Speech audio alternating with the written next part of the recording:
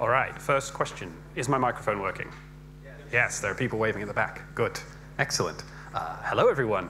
This is incredibly exciting for me. This is my first time in Slovakia at all, so I'm super thrilled to be here, and I'm really excited by how many people showed up for a talk with such an uninspiring name. It's all really good. So, yes, my name is Cory Benfield. I'm a London-based software developer, and taking a cue from Bjarni, I didn't do what Bjarni did. I made free software my job by getting employed at a megacorp, which I can highly recommend, so long as the corp is big enough that you can hide and no one asks too many questions about what you're doing.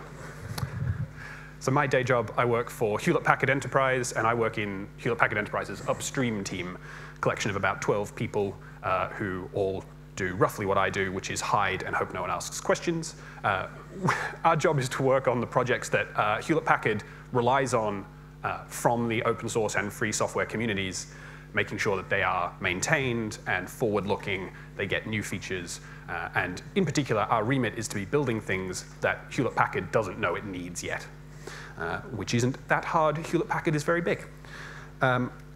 For me, this means Python HTTP. This is why I was hired in, and this is what I do. The number of projects I work on is unreasonably, grotesquely large, and I'm not going to list them. The core ones, the important ones, are the Python Hyper project, which is a collection of tools for working with HTTP. It's a little toolbox of things that you can put together if you need to build something specific. I work on requests and URLlib3. I've been a core maintainer on both of those for about 3 years now. Requests, I suspect most of you have heard of. Can I get hands real quickly? Yeah, OK, most of you. URLlib3, most of you probably haven't heard of. URLlib3 is the library that powers requests. So you all have it, you just don't know you do. And it's pretty great, too. I also get to claim that I'm part of the Python Cryptographic Authority because I have the commit bit on PyOpenSSL, even though mostly what I just do is say, yes, Hinnock, this looks like good work. So, moving on. The original title of this talk, I never actually submitted it with this, but the original title of this talk was going to be Why All Your Libraries Are Garbage and All But One of Mine Are Too. This title is a bit too combative for an actual conference schedule, but I wanted to put it up here to highlight something really important about this talk. I'm going to be talking about a systemic problem in the way we build open source Python network libraries. But I'm not criticizing or blaming anyone who has built such a library. This is not any of our faults. This is a cultural problem that exists in the community. It is bigger than any of us. If you pick up and build a library like this, you will almost certainly fall into the trap that I'm about to describe. And that's just nothing to do with you. I did it too, all the time. I've done this right exactly once, and I've been doing this a little while. All right, so I'm going to talk about HTTP for a while, because this is all I think about. But I think we can agree that, generally speaking, working with HTTP in Python is pretty excellent. As languages go, Python's got one of the greatest HTTP ecosystems floating around. You can make some arguments for Go, you can make some incorrect arguments for Ruby, but generally speaking, Python is pretty good. And the reason it's good is because we've developed this really great collection of tools and libraries that exist in the third-party ecosystem. We've got the client-side tools, things like requests and that set of things. People who don't know about it, HTTPIE, I've never known how Jacob likes that being pronounced, is basically a curl replacement written in Python that does highlighting of its output. So if you work with things that return JSON, it will automatically pretty print and highlight the JSON. It's extremely convenient. We've got great pure Python web servers like Green Unicorn. And then we've got all these great asynchronous tools. We've got AIO HTTP, Twisted, Tornado. These have all got clients and servers in them. They're all great tools. And these, plus the many, many tools I haven't mentioned, cover an enormous variety of use cases. They cover clients through to servers, through to proxies. We cover things that provide really convenient APIs to make it easy to do the right thing. We provide things that have all the switches in the world to make it easy to do the wrong thing. There's lots of different options you've got. But every single one of these things suffers from the exact same problem. And that exact same problem is that they basically don't share any code at all. There is obviously a caveat here. They're written in Python, right? So they share the standard library. They all use the collections module, probably. But that's kind of trivial. What I mean is they don't share any HTTP code. Now, I suspect most of you haven't thought about this, but at first blush, it seems kind of odd. I mean, we generally, as a community, agree that code reuse is good. People at least claim code reuse is good, and if someone asked you on a test, you would say, yes, code reuse is good. The reality of it is a little bit trickier than that, but generally speaking, code reuse is good when you have a problem that has a really well-defined scope and one right answer. If your problem has got multiple right answers, you might need to write multiple versions of the code to get the different answers out. If the problem has got an unclear scope, you might need multiple versions of the code to deal with the varied scopes. But when you've got a very clear scope with one right answer, you really do only need one good implementation of the code. Some examples of problems like this are network protocol parsing, turning an HTTP message from a stream of bytes into some representation of that message. There's only one right answer to that. And it's very, very limited in scope. It only happens in one place. Other similar problems, compression algorithms are exactly like this, and file formats, with the possible exception of PDF, are exactly like this as well. There is only one right answer to them. With PDF, there is no right answer. You cannot parse a PDF file. It can't be done. So given that HTTP message parsing, this strictly defined problem, can only be solved one right way, why don't our libraries share any code for this? Why have all of our library authors gone away and written their own? Well, I'm going to tell you right now, it's not because they didn't like the ones that were already there. The reason they've done it is because every HTTP parser in the Python ecosystem, every single one of them, mixes its I/O in with its parsing. Just quick examples from the set that I've used. HTTPlib, this is the parser that requests users under the covers. It's terrible. It has its state machine and its parser mixed in with its I/O. What I mean by this is the bits of code that parse the HTTP message have got socket calls interspersed in and around them, and those socket calls affect the way the parsing works. The parser will increment some amount of time and then decide it needs more data and wait for it from a socket library. This is an extremely toxic anti-pattern because it makes it very, very hard to get the parser out in a way that allows you to reuse it somewhere else. If you don't want to use those socket calls, good luck trying to get the parser out. For those of you who care about network protocols, the state machine is the other important thing, and the state machine in HTTPlib is even worse because it is an implicit state machine. There is actually no code that is just state machine, which makes it almost impossible to extract the state machine from HTTPlib. The only plus point to all of this is that you wouldn't want HTTPlib's parser and state machine even if you could get them. The various async modules have a similar problem. They're usually better about their I/O because of the way they're structured, but they still usually commit a different sin, which is that they mix their async primitives in with their parser instead.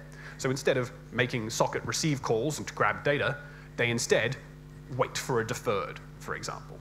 And that's fine, except if you're not in Twisted, you don't have a deferred, and so you can't wait for it anymore. So you need to rewrite all this code anyway in order to strip all that out and put in your thing of choice. Because you can't pull this parser out, you end up with this Python feeling that I think we've all had, which is that once you've chosen how you want to do I/O in your application, you rapidly find that what looked like this enormous collection of choices becomes quite a lot smaller. If you have decided that you like Tornado, but you also have decided that you would like to make your client calls with requests, well, good luck. You're either going to become very familiar with Tornado's thread pool, or you're going to just have to do something different. You don't really have an option. And so now I feel, settling over the room, the question of who cares? Why does this matter at all? So we've got a lot of HTTP parsers. The world is not going to end just because of this. Well, there are some real problems because of this. The first one is that we are wasting our time. And I feel like everyone in the room dislikes this notion of when they have to solve a problem that has already been solved again.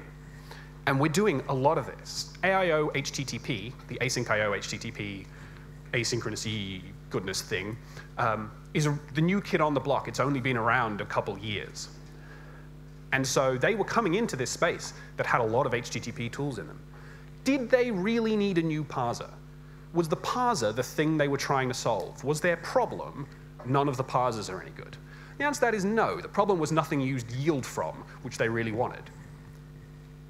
And in fact, not only did they have to write their own parser here, they don't like their own parser. It's not very good. This is not their fault. It's hard to write a good parser. It wasn't the focus of their time. They're looking to replace it. But of course, they're looking to replace it. There's still nothing else they can use. The requests team use HTTPlib. I've just been very mean about HTTPlib for the last 5 minutes. And if you'd like to come and talk about how bad HTTPlib is, I'm happy to tell you. I've said that requests uses HTTPlib. It's not even really true. We've monkey patched about a half of it. And at this point, it looks nothing like the actual HTTPlib. And we'd much rather not be using it. But there's nothing else we can use. And this happens every time someone builds a new HTTP library in Python.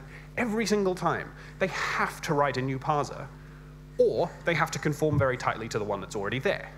They have to, and this is a follow-on problem, because it reduces experimentation in this space.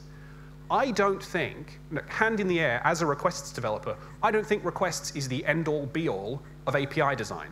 I think there is room for alternative API design approaches to HTTP. But they're hard to do, because if they are going to diverge very substantially from what's already there, it becomes difficult, if not impossible, to actually make the code work, or you have to write your own parser, which is not what you wanted to do. You just wanted to play with this new API design idea. This gets even worse if you're the kind of person who cares about doing I/O. If you wanted to play with lots of different I/O ideas, then you are absolutely out of luck. You just definitely will have to write your own parser. There's just no option for you. And this is totally unnecessary overhead. There's only one right answer here. Why are you solving this problem again when you didn't need to? There should be no requirement on you to solve this problem. But probably the worst is that this causes us to duplicate our bugs. HTTP looks very simple to parse. How many people in here have written HTTP parsers? I'm hoping I'll get at least one hand. I've got 2 hands. That will do. Both of your parsers are wrong. And I don't mean this in like a mean way. It's just parsing HTTP right is really hard. My parsers aren't right either. I should put my hand in the air. The only parser I've ever used that was right was not written by me. It is almost impossible to do correctly. The protocol is very, very ill-defined, very hazy, and then you have the problem of whether you're parsing the protocol as written or in the spec, or the protocol as used on the web, which is not the same thing. And so we make bugs. This is just what happens. Bugs enter these libraries, and then they enter the same the parsing library in a different library altogether. Chunks transfer encoding. There are bugs all over the place, and we keep bumping into the same ones in different libraries and fixing them again, which compounds our wasted effort. And then one more, which is one I think people often don't think about. It limits your ability to optimize your I/O. Most people don't think about this, especially in Python land, because we write in Python, a language where optimizing our CPU time is frequently more important than optimizing our I/O. But optimizing I/O is a real thing that you can really do, and it's hard. It's really, really hard. And that causes a problem if you can't get at the I/O and pull out the bad solution that's already there and put in one that's tailored to your problem. If your I/O is very tightly tied to your parser, then your parser is informing your I/O strategy, which it should not be doing, and it's limiting your freedom to change the way you approach I/O. So hopefully I've convinced you that this does cause real problems. None of them are earth-shattering problems. None of them are preventing us getting our work done, which is why, generally speaking, this does not get talked about. This is not a problem like bad TLS configuration. This is not a problem like the API literally does not allow me to achieve my job. It's a problem that says, you're wasting some time, you're wasting some money, we could be doing better here. And we can be doing better here. This is a problem you can avoid. And avoiding it is just really, really easy. Don't do I/O in your parser. Just don't do it. If you're writing a parser for a network protocol, for a file format, anything like that, just have a rule. No I/O. Don't import the I/O library. Don't import the socket library. Don't use the keyword open. Don't use any function called read. Don't use a function called write. There's probably some good other ones too. Don't use a function called print. That's a good one. Don't print things. It's tempting to print things. Don't print things. Don't do I/O at all. You should be possible for you to build a 100-foot-high wall between the bit of your program that does I/O and the bit of your program that parses a file format or a network protocol. They should know nothing about each other. And if they do know nothing about each other, then you can pick that parser up and use it somewhere else. If you decide to rewrite a whole swathe of your application, you don't need to rewrite the parser because you got the parser right the first time. There's only one right answer here, and you hopefully have tests, and so you know it's right. If you get this wrong, even just a little bit, it dramatically increases the amount of work you have to do to reuse the work you have already done. And to be really helpful, I'm going to give you an example of how this should look. This is a much better API for building network protocol parsers. You get one function that looks like the thing on the top. This function takes in data. It doesn't care where the data came from. It doesn't care how the data is broken up, unless that is meaningful in your protocol or file format, which it can be, but usually isn't. It just gets some data. And then it returns what I'm calling events. This is a slightly tricky thing. We don't actually have good terminology for what this is supposed to be. I like to call them events in C land, where they have not made this mistake. Frequently, this actually involves invoking callbacks. But what happens is the function tells you, given the bytes I just received, here are all the things that happened on the network protocol. In HTTP, this would be things like, I received a request, or I received some data, or the connection went away, or I received some chunk transfer encoding trailers, which is a feature no one supports. This kind of thing, this abstract representation, for file formats, you would probably want to go a little bit differently. Depending on the format, you might actually need to be incrementally building up a tree. This is a slightly trickier thing to do, and I'm not going to talk about it too much more. But the general idea is still sound. You say, you gave me some data. It had these things. This data might have had the beginning of more things, but they're incomplete. And that's fine. There should be some buffering internally. Once the caller has given the bytes to the function, that should be the end of those bytes. They should be able to forget that they ever existed. Then symmetrically on the other side, you have a series of functions that look like the bottom. For each event that can happen, it should be possible for the user to trigger that event. And they should do that by calling a function and passing any of the associated metadata they need. HTTP, you can receive a request. Well, you should be able to send a response. So you have a function called sendResponse. What do responses have? Status codes, reason phrases, headers. It takes all of those things too, and then it returns some bytes. Just some bytes. Once that's happened, the protocol parser has washed its hands of the situation. It is done. That's its job. Over. Here are your bytes. The key here is the protocol parser doesn't care where the bytes come from, and it doesn't care where they go. This is great. This lets you swap out your I/O implementation altogether. Do you want to write HTTP to a file? Fine. Go nuts. You just change where you're writing your output bytes. Everything gets pretty easy. The goal is you just don't care where the bytes come from or where they go. This does not solve all problems. I should be clear. Particularly with network protocols, there are often things that cannot be done automatically. They require user input in some way. HTTP 2 is problematic for this. It has this notion of flow control, which allows you to control how much data the sender is allowed to send you at any one time. Obviously, the parser should not be making flow control decisions. Parser is not in charge. In this kind of situation, your parser should make it possible for the user to make those decisions, and should probably have in its documentation, which all your internal code should be having, it should have a little thing in the documentation that says, here's how you do it. These are the events you will get. Here are the responses you should be making.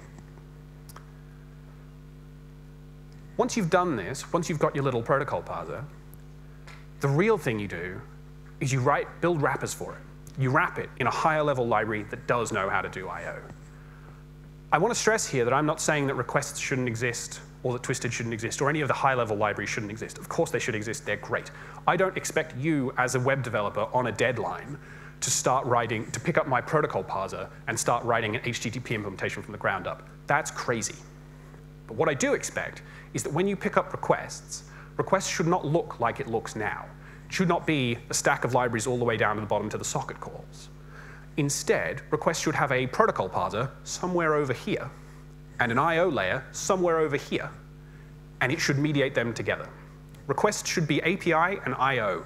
Ideally, it shouldn't even be I/O, but that's a different talk. It should be API and I/O. The protocol parser should be exactly the same as the one AIO HTTP has. AIO HTTP should be using exactly the same parser with a different API and a different I/O layer. That would ideally mean in a world where you had lots of things installed in a virtual environment. If you update your parser, everything gets bug fixes all at once, like magic. Someone in the Linux community told me that shared libraries are a thing that used to be a good idea.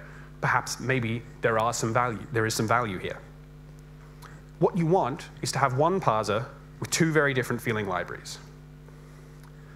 There are some advantages to developing this way for the parser as well, and the big headline one is that testing it is so much easier. Who here writes tests for their code? Not every hand has gone up, which makes me a little bit nervous.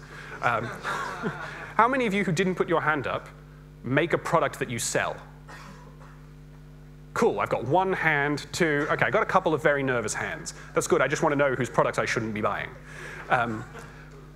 Testing's important. I think even those who didn't put their hands up can agree that testing is important and a thing you should do, even if it's not always the thing you do. Testing libraries, testing anything that does I/O, is hell. It is the worst thing to do in the world, because your I/O logic is inexorably mixed in with the logic that makes other kinds of decisions. You can't test HTTP-lib's parser without also testing its I/O, because they're the same thing. And so you need to send all the data in through wacky socket messages, and now you're mocking out sockets. And then all of a sudden, you have to start testing every possible timing issue that could ever happen on a network protocol layer to make sure that HTTP-lib does the right things in the right places. And that's crazy. It is an impossible thing to do.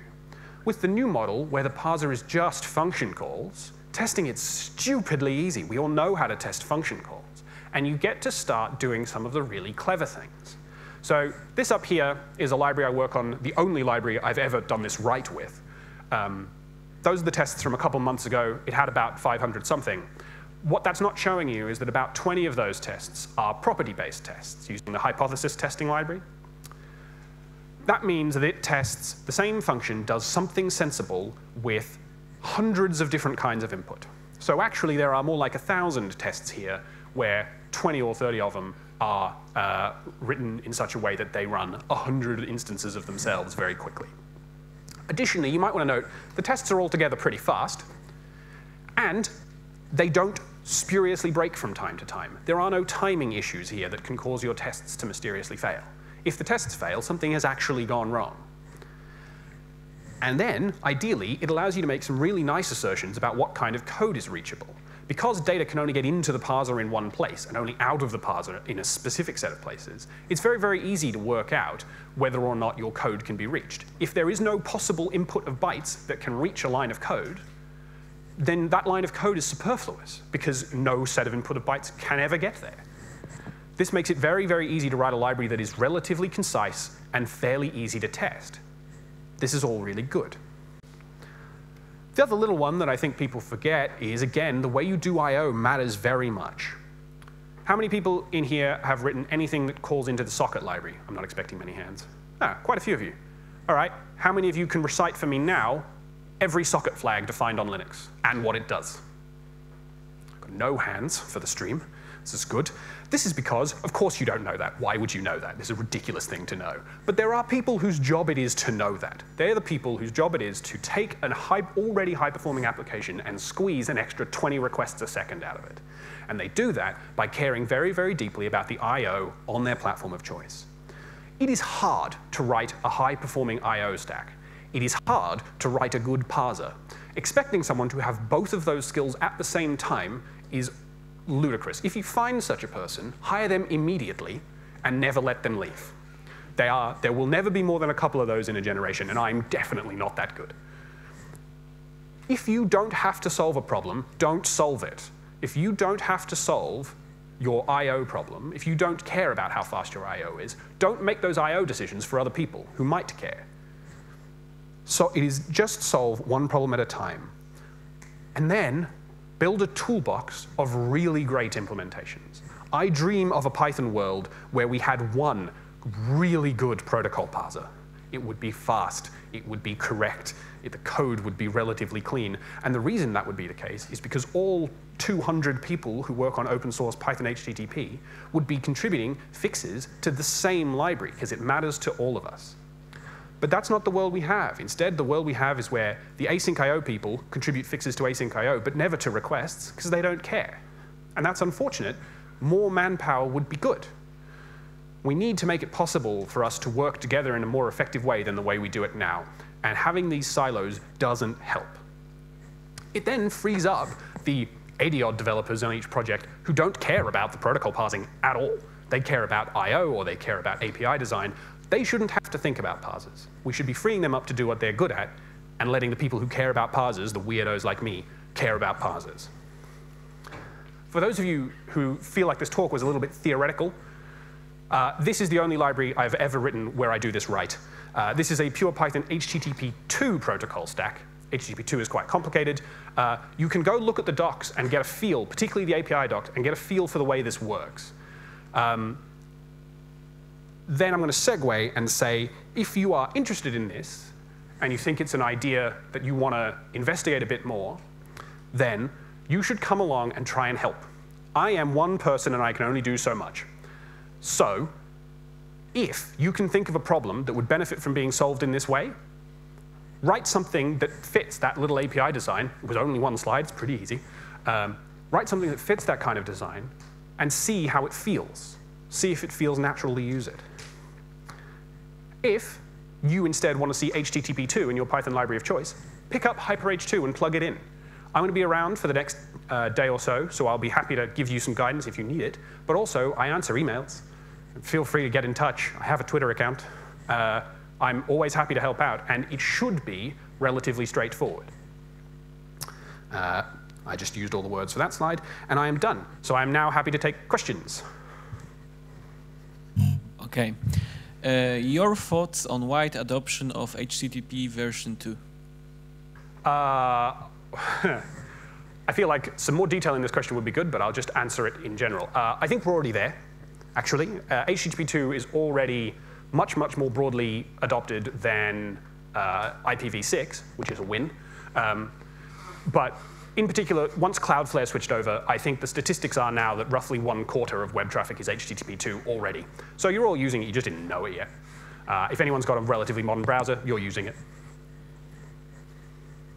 Okay, next one. Does HTTP2 spec solve the issues you talk about?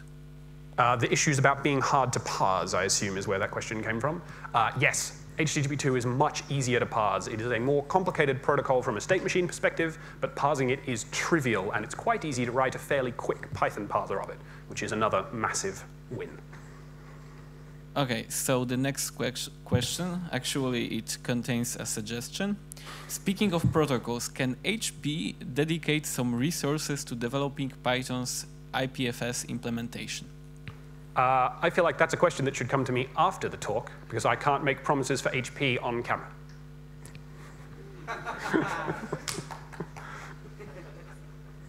Okay, the next one. How would you approach writing a library for a loosely spec'd joke of a protocol like Bluetooth? Generously.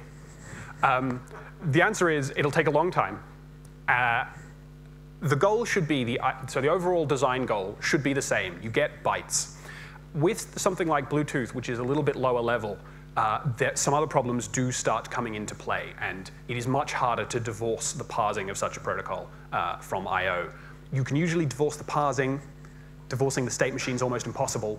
The best advice I can give is to get the largest corpus of sample traffic you can find and keep testing with it. You need as many possible variations of that input as you can possibly find to use for your test suite and run it all the time, constantly. That is the only way you have any chance of succeeding for a protocol as loosely spec'd as that. The same advice applies to HTTP 1.1, by the way. Okay, next one. Separating parsing and I/O concerns in request twisted whatever library seems like a natural thing to do. Do you know why devils are not doing it already? I've got some theories. my theory for things like requests, for the kind of synchronous code flow in Python, is that Python made doing socket I/O quite a lot easier than it was in C. And as a result, it is now sufficiently easy that most developers are inclined to just do it. If you're working either investigatively or to a deadline, you're much less likely to be concerned about your code structure and much more likely to be concerned about how quickly can I get something that appears to do the job. And putting your socket calls in line is a very, very fast way to get to that.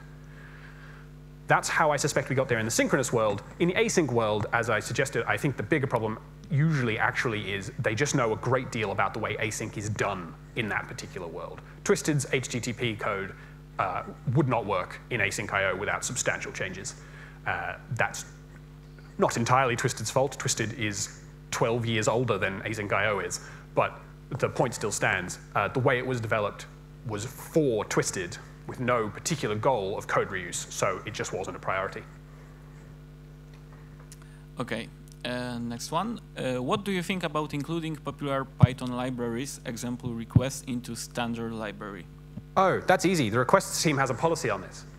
The standard library is where modules go to die. By which I mean the standard library limits the ability of a module to change, and particularly to change rapidly, and to support that change for people who, for whatever reason, cannot update their Python. If you are stuck on Python 2.7, having requests in the standard library would have been pretty terrible for you. Your security would have been really pretty bad for a long time. Anything that touches security-critical code, like requests does with its TLS, just should not be stuck on Python's release cycles. It took so much effort to backport a good SSL module to Python 2.7. The idea of having to do that for requests every time we needed to make a change is heartbreaking. I couldn't possibly bear it. So for things like that, I think staying outside the standard library is the way to go. The agreement we reached with the Python dev team is one you can go and see. If you go look at the documentation for unit test 2, you will notice that not unit test 2, URL lib 2, you will notice that the documentation says right at the top, don't use this module, use requests. We feel like that's probably the right middle ground there.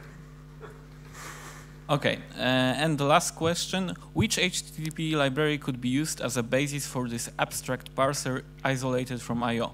Would it be possible to isolate and merge parsers from different libraries? That is a great question. I'm sad that it came at the bottom, because only one other person in this room is as nerdy as me. On this issue, plenty of you are still super nerdy. I think the answer is there barely is one. The closest there is there are 2 wrappers for a C library called Pico HTTP parser, which is used at the basis of the web server H2O. That library is stupid crazy fast, which is why there are 2 wrappers for it, and it is just a parser. It is probably the only just an HTTP parser you can find on PyPI. So if I was going to start, I would say that that should be the basis, and then we should retrofit a Python-only implementation on top of it. I am currently not volunteering for that work. I have been asked to look at it in the past. I still reserve the right to look at it because I do what I want. But right now it's not, I don't think the trade-off for it is worth it. I think the amount of work required to write it is less than the value we would derive from it, because it would be very, very hard to move all the things that already have working solutions to this new model. In other words, HTTP 1 is dead. Long live HTTP 2. Okay, so I think that was the last question. So thank you for your talk. Thank you.